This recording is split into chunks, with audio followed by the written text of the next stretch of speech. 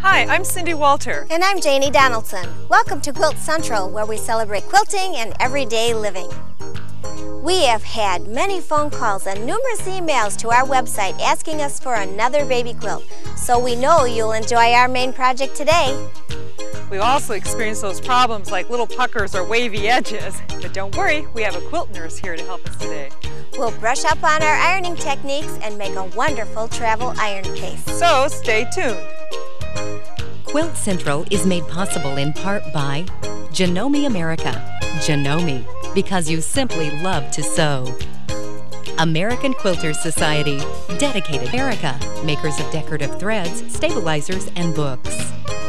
Ulfa, the original rotary cutting system. A-1 Quilting Machines, precision quilting machines. A-1. American Professional Quilting Systems, APQS, offers a full line of hand-guided quilting machines. June Taylor Company. Krause Publications. Milliken & Company. The Warm Company. Additional funding was provided by these companies that care about quilting.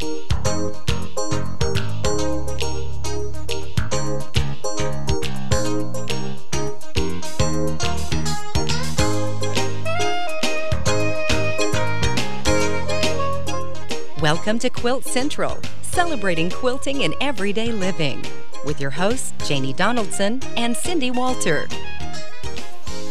We're making special quilts, and what's more special than a baby? Join me in welcoming Cynthia Scott, who's going to show us a very festive baby quilt. Welcome, Cynthia. Hi, Cindy. How are you? Wonderful. Thank you. Tell us about our quilt today. Well, we're making a fast, quick, and easy serger quilt for the new baby.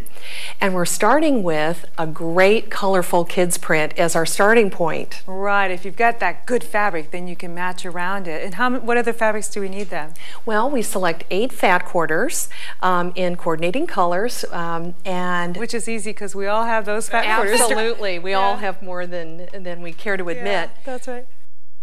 But, and it's a very simple quilt because we're making it on the serger. Wait a minute, we're going to piece it on the serger? We are. We are going to piece it on the serger. Great. We can make the whole quilt on the serger. Absolutely. Okay. Until we get to the actual quilting. This is what we're going to use. Wonderful. So we start with. Well, wait a minute. On the serger, I'm just not familiar with these, and I want to get one. This is what, four threads? I don't understand. We're using a 4-thread overlock to create the quilt, and we're also the only other thing we're doing is changing the stitch length to 2.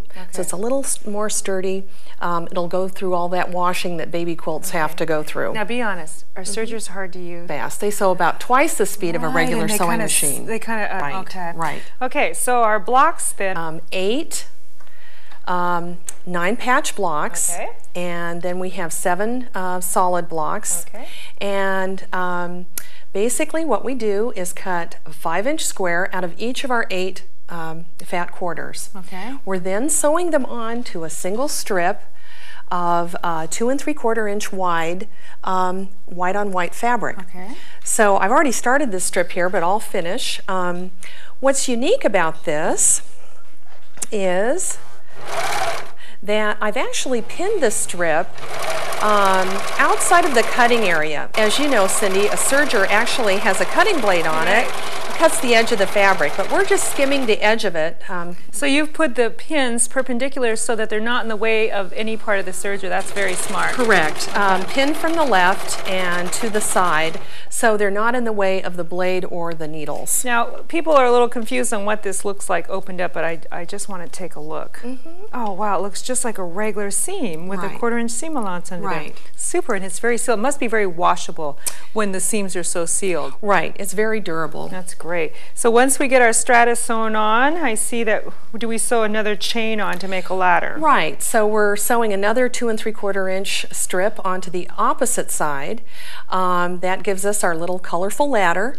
Then we go ahead and cut the strips apart, and that'll give us our center portion of our 9-patch. And so we cut these at 5 inches, just like that center block. Exactly, just cut to the 5-inch block. So then our outside strips, We can just show this here. You have it pinned almost the same way. Exact same concept, but with our 2 3/4 inch squares sewn to a 5-inch strip. Okay. Just the we opposite. sew it on just the opposite. Again, we have our little ladder here, and we will cut those apart to create in our 2 3/4 inch strips to create the outer side, and that creates our whole entire block. Correct. And there we have our great block. Now, once our blocks are together, we serge them together too? Exactly. Okay, following the pattern, alternating. Same idea, right? Great. And I noticed you had a great border treatment, and so to make the border treatment, you told me a secret that you sewed strata on the serger. Exactly. Very fast cutting mat and clear ruler. We can cut our 2 3/4 inch colorful border to go on our quilt.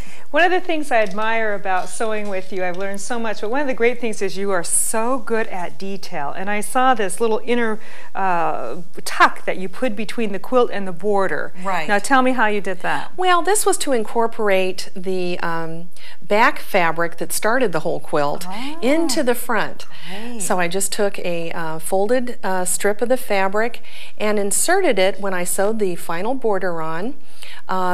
In between the two borders, and then stitched it down with a decorative stitch. Yeah, so that brings the fabric to the front of the quilt. That decorative stitch really adds a wonderful touch. Do top stitching like that, a little embroidery, what type of thread? Is it a rayon or is it a cotton? This particular thread is a polyester embroidery thread. Very colorful, and it works well with the quilt. Yeah, it's gorgeous. That looks really, really pretty. Well, an important thing, all of us have problems, you know, how do we quilt that quilt? And you have an ingenious way here. You tell us about that. Well, when you're stumped in how to quilt a quilt, sometimes you can look to your fabric to give you a clue. So what I did was I took the fabric down to my local copy store, copy place, and did a 600% quilting pattern. And that was so smart because it gave you the perfect quilting sizes, and here we have it traced. Right. Trace it all over your whole entire piece for your pattern. Right. And then I saw you had a little bit more lines. Let's see. Using this as a pattern for trapunto. You know how I like trapunto. What we've done is taken the marked top, layered it again with our stitched around our planets and our stars. When we're completed with that step, we turn it over, use our applique scissors, and we can trim away the excess fat bat, and then we have our trapunto. Great. At that point, then we layer it with our flat batting. So we would layer this all up. Right, once it had been trimmed, and we would have this sparkly, kind of an iridescent metallic thread just to outline the trapunto areas. And to get our shooting star lines, you can use a flexible rule, and just again using your water-soluble pen, mark your lines and create your fun movement with your quilt in the background with the lines. You know, we took such a basic pattern, a 9-patch, but with all these details, you've really created, you know, you've turned it into an incredible quilt with all these wonderful details like double needles and your own design of quilting lines. That's ingenious. It's fun. And I think it's great too. I see that you have matching pillows and curtains and everything to match that bed quilt. And I loved on this pillow how it's a star that's trapunto, and around it you stippled a tight little stipple to have the trapunto pop out. So that was great. We incorporated a little bit of our embroidery software, did the lettering, and really made a personalized pillow and a quilt label for the quilt. It's wonderful. I always learn so much from you. Thanks for being our guest again, Cynthia. Thank you for having me, Cindy.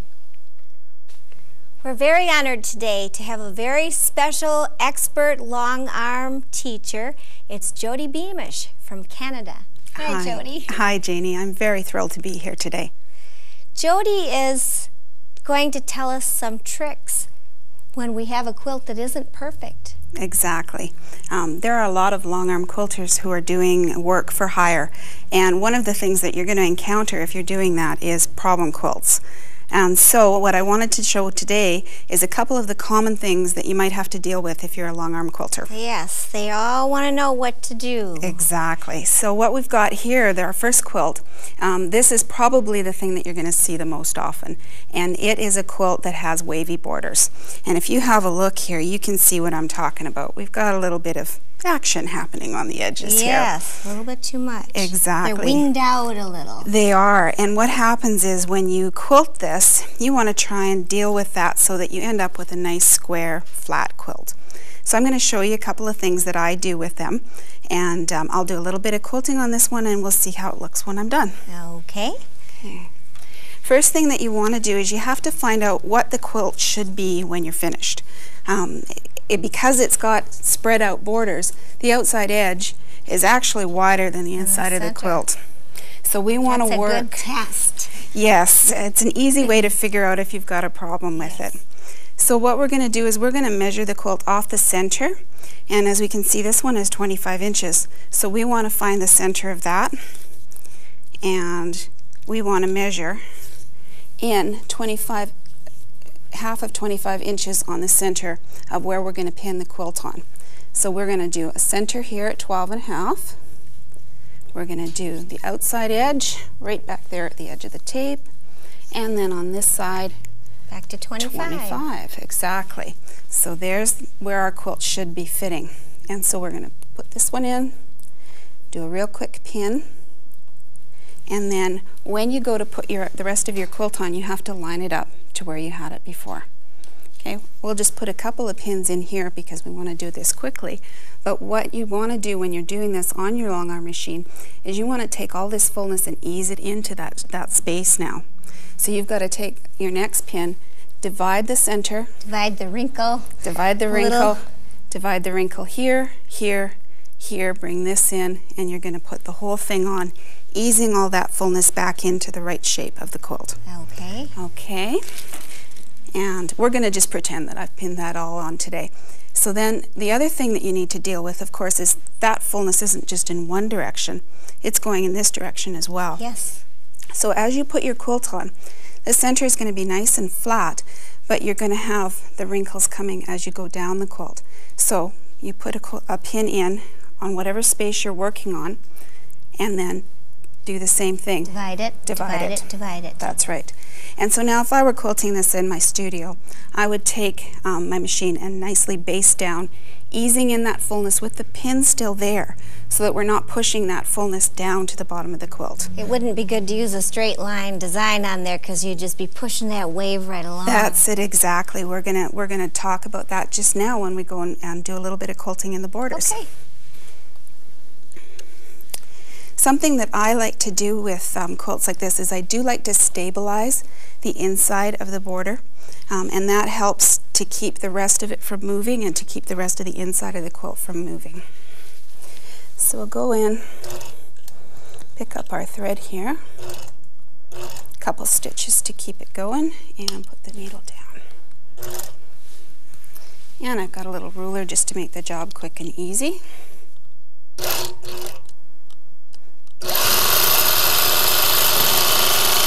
Okay, so you would stabilize all the way along the edge to get that nice and smooth. Now you can see even if you move it with your hands, now that's not moving very much. Yeah, it's not going to go too many places. Yeah, we need to turn that down just a little bit. So we'll go back in and just do a little bit of this border and work around the corners so you can see some of the designs that I would use. Okay. On this quilt, as you said, you don't want to use anything straight because it'll push all of that fullness around. And you also don't want to do anything that crosses over on itself, because if it pushes one way and pushes the other way, you end up with a big wrinkle. So keep to designs that are nice and open. Like a large meandering? A large meandering is just a great thing. It works everywhere you could imagine. It just goes so many different angles and has a little wrinkle to it. That's right. You're hitting on something there. That seems to work really well. Okay, and if you put a little extra bulk in there, it's just kind of part of it. Does it help to use a little deeper batting sometimes? It sometimes is helpful to use a bit of batting because it can absorb a little bit of that fullness. More hill and valley to it. That's right. Yeah. Okay, and another quick thing that you can do that's really nice on these borders is just to go in and do a big swirl. A big swirl, okay? And it also. We have a couple more quilts here too. This one had the problem actually opposite in the middle. That's right. So what we would do with this is treat it exactly the way we did with this one. You're stretching instead of... It's stretching instead of shrinking everything in. So as you can see on this edge, where it's bubbling here, we're just pulling it a little bit, easing it in. You don't want to pull too much because you don't want to distort it, but you want to just kind of ease it in. Okay, and this one? This one it looks nice and flat. It doesn't seem like it's really a problem quilt, but it is on the diagonal. Stretchy, very like a stretchy. Piece of elastic, so you can't pull on it too much. That's right. Be very tender with that. You want to make sure that you keep as little tension on it as possible, and again, make sure that you baste on the sides so you don't have a problem as you get down to the bottom. Pin based or machine based. That's right. You know, this is really wonderful because I know myself that borders are always a problem, and I hope you have helped some of us get this problem under control. So I thank you so much for your little remedies for these problem quilts. Wonderful. I hope they were a help. We have a very special guest here today whose quilts have touched the lives of many children. Join me in welcoming Judith Meeker. Hi, Judith. Hi, how are you? I'm fine, thank you. You know, your quilts, this is such a great idea. You actually make quilts for children in need.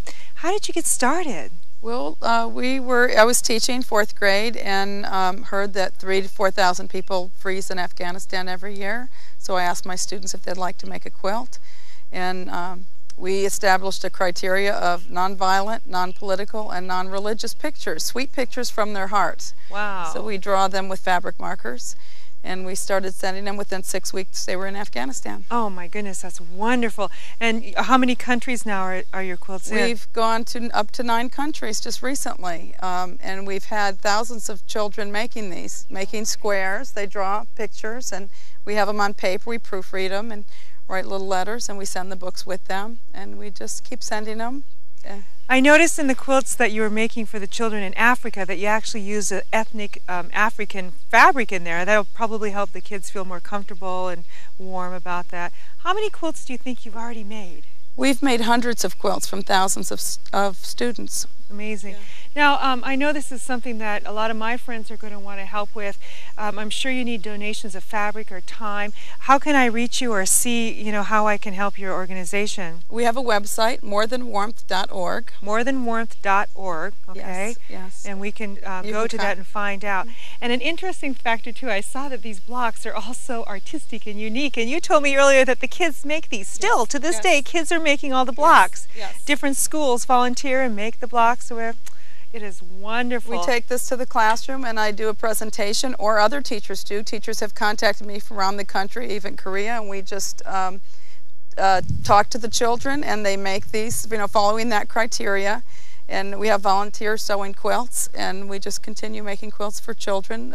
There's maps to download on the website. You can see where the quilts have gone, you know, around the world. Kids can, you know, download a map, follow where the quilts have gone, ask me, you know, where their particular quilts have gone. So, what is your most touching experience? I mean, because I'm just touched seeing all your quilts, and you must have this is very rewarding.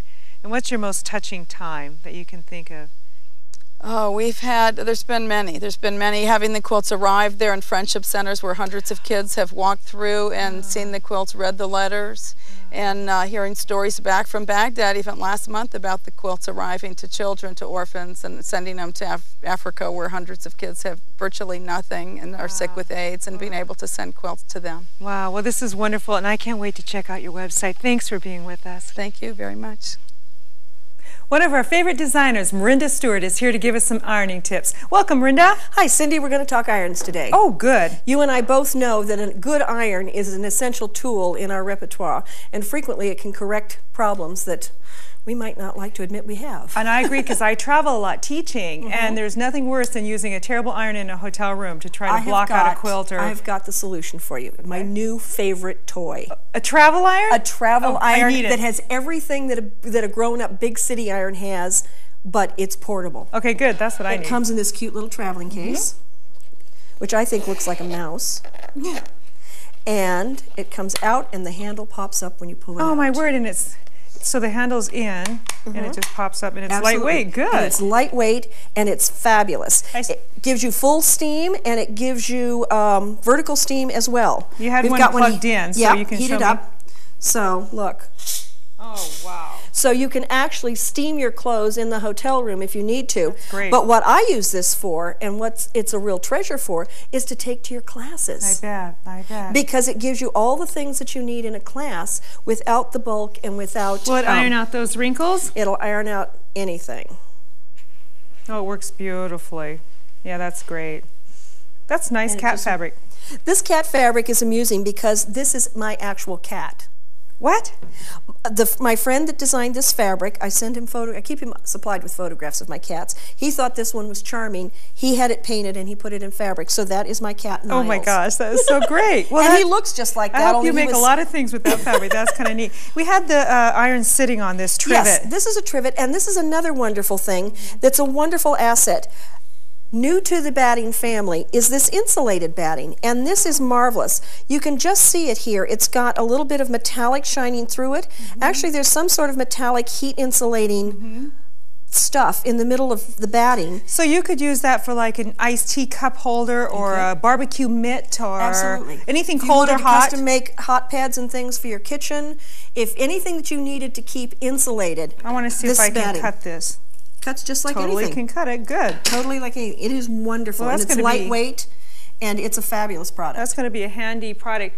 When you told me you were going to show irons, I automatically thought of my snippet quilts because sometimes, I fold my quilts up in my suitcases to take traveling, and I wanted to see if this little thing could straighten this out.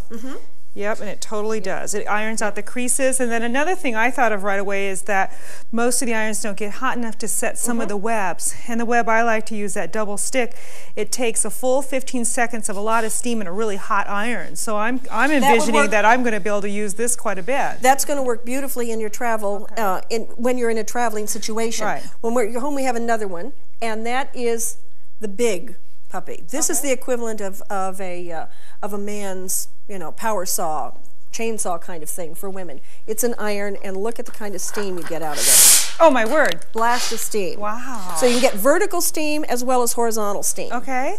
And it sits on this wonderful console. The water goes in.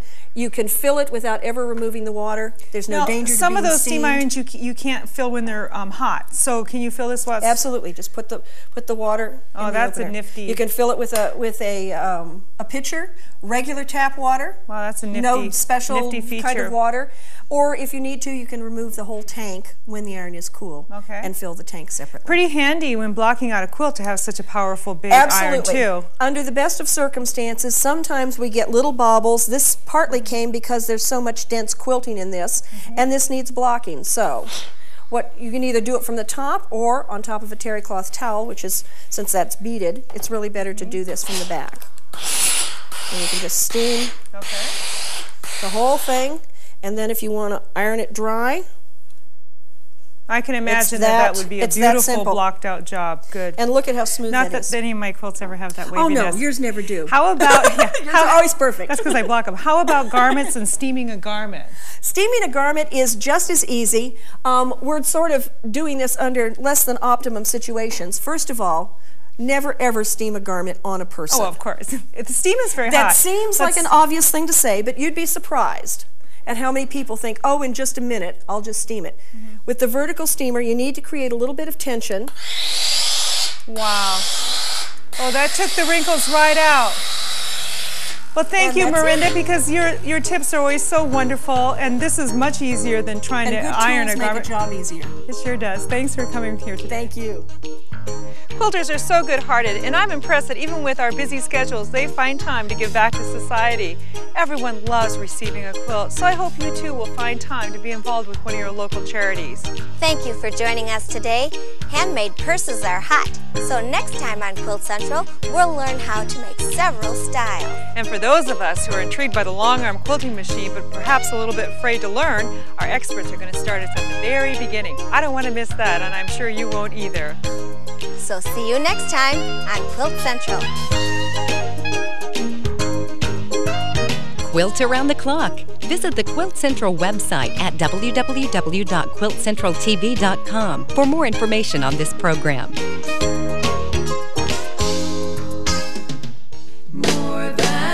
We need to let you know we care. More than more. That we are working for peace here. More than more. Sending blankets, not bombs. More than more. May our love keep you more than warm. We put our hearts in our hands. We speak of love and not war.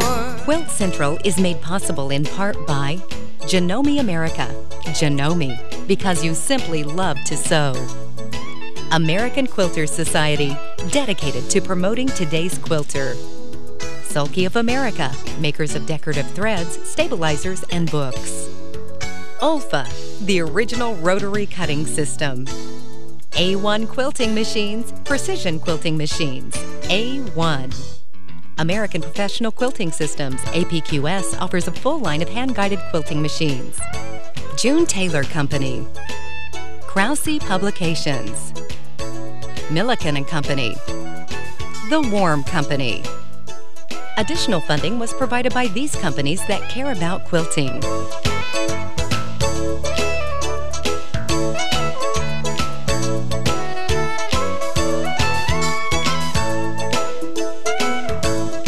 Now you can celebrate quilting in your everyday living. To purchase videotapes of this or any episode of Quilt Central, you may call toll-free 1-866-PADUCA or 1-866-723-8224.